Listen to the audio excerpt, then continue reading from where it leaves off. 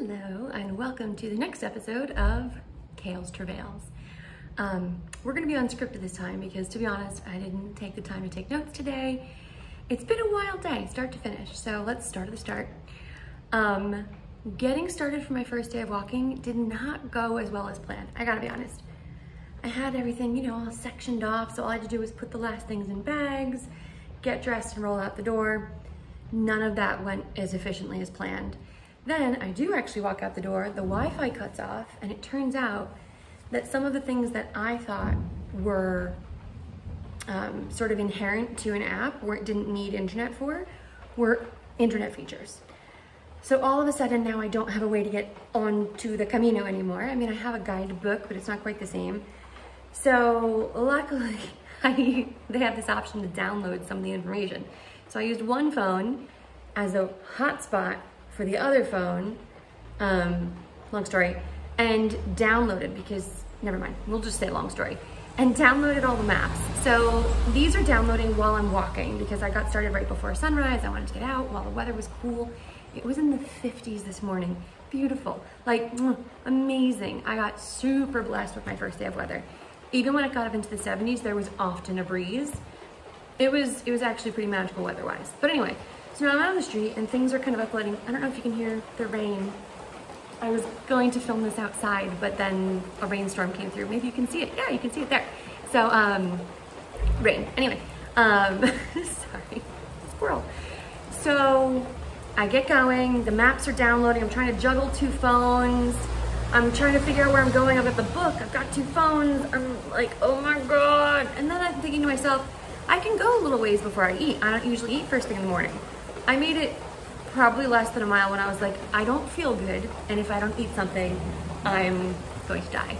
So I just pulled over on a bench within like the first 20 minutes, half an hour, less, and ate some leftover food from yesterday's dinner. And then I kept going. And so now we're heading out of Salamanca. The apps have finally started working. Thank God, because the way markings in Salamanca are actually not very good. In fact, this whole phase, this stage, they call them, etapas, I think in Spanish, it wasn't as well waymarked as I was thinking it would be, and so I'm really glad that I had these other ways to get to where I was going. So now I'm leaving Salamanca, and I was like, God, this is kind of hard. And then I reached about the 2 mile mark. In fact, if you've seen my Instagram, I took a video of like, hey, there's Salamanca, and there's where I'm going. It turns out the whole first 2 miles were uphill. The whole first 2 miles were uphill.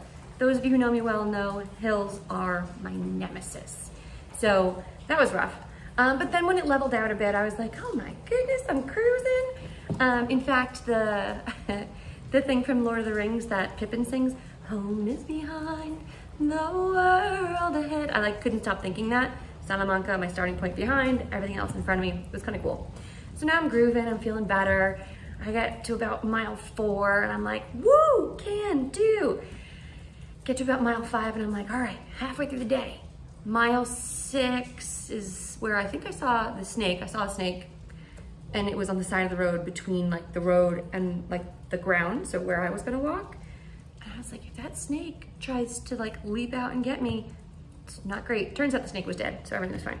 Anyway, mile 6, I start to slow down a little bit, and then mile 7, I was like, oh, this hurts, this hurts. So I pulled over for a snack in this tiny, tiny town.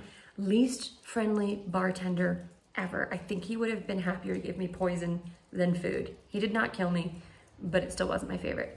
For those following Insta, that's also where that super cute cat was. There were like 8 stray cats all kind of loitering around the bar. It was cute for me, but clearly the guy who owned it did not like it.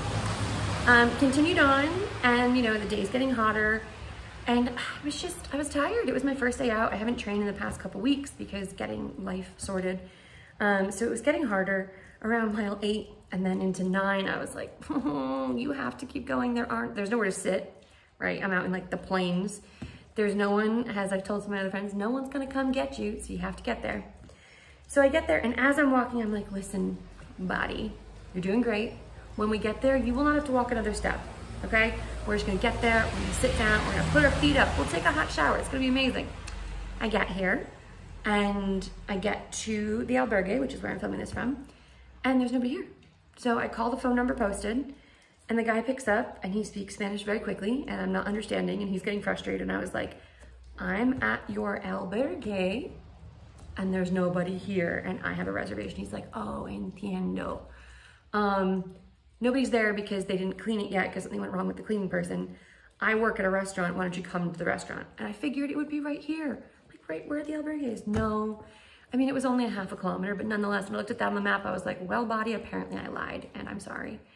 So put my pack back on, head on over there. I was there for a couple hours just waiting and there was no Wi-Fi. So I couldn't, you know, start doing research for tomorrow and other useful things. But while I was there, I met 2 other peregrinos. So there was a couple who was sitting at a table. They're probably in their late 60s to early 70s. And they started further back. No, maybe they started in Salamanca too. I don't remember, it doesn't matter. They only spoke Spanish. As you all know from my previous post, my Spanish is not great, but nonetheless, they decided to speak to me and I did my best. And actually they got kind of adorably protective. They're like, you know, Spain is very safe, but as a woman alone, don't trust strangers. I was like, thank you for the advice. I promise that I won't go off with any strangers. So we chatted for a bit. Turns out they're staying at my hostel. We all made our way back to the hostel. It was finally clean. And I met these 2 other people, 2 other peregrinos, also in their 70s, also started in Salamanca. For both of those couple, well, the second one's not a couple, it's 2 friends. But for all 4 of these people, this is like their 4th, 5th, 6th Camino. Apparently this is just a thing you do. So the guys that I met are from France. One of them speaks English, the other does not. And they invited me out for a drink with them. It's Jacques and Michel, and they're lovely. And it was literally the whole time, like me talking to Jacques, Jacques talking to Michel, Michel talking to Jacques, Jacques talking to me. I felt kind of bad. He was getting like mentally tired from the effort, but we had a good time. We had a couple drinks and then we went and got groceries because tomorrow there is nowhere to stop for lunch. And if I start early, there's nowhere to get breakfast. So I got fruit, bread, and cheese. And I hope that's enough or else, well, I'll tell you more about that tomorrow. So we went there, but actually when we went to the like tiny food store, they don't sell bread. You have to go to the bread store. So we walked to the bread store with the woman who runs the bread store. And oh my God, when you walked in, it smelled like heaven. I didn't want to leave. It was amazing. Then we walked back. The gentleman went out for dinner, invited me to join, but I just really wanted a nice long shower. So that's what I did, nice long shower. And I guess that catches you up to now. Since then, I started packing and repacking for tomorrow. You know, you have to hand wash your clothes, so my clothes are washed and hanging. I would have them out on the line, but it's raining. So maybe if the rain passes, which it looks like it's slowed down. By the way, I have a window this way, so I'm not looking. Anyway, maybe when the rain stops, I'll be able to put it on the line. For now, they're just kind of like hung up willy-nilly around my room, which I'm sharing with the 2 gentlemen because this is literally like a hostel style albergue. So me, Jacques, and Michel are all chilling tonight. And tomorrow I'm going to Cubo de Vino. It's a little bit further than today. So today was like 10.3 miles. Tomorrow's 12.4 or something. Then the real question is, what do I do the following day? Because both of these couples in their 70s, I keep saying couples, duos, both of these duos in their 70s are going all the way to Zamora the following day. And that's like 21 miles. And I don't think I'm here for it.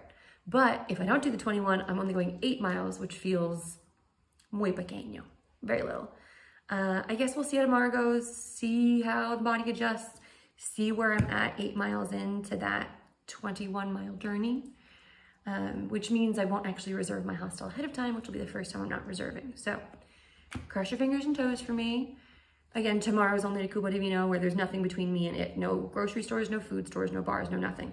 You leave here and you walk until you get there. So yeah, day 1 done. Day 2, first thing in the mañana. Thanks again for tuning in. Catch y'all later. Bye.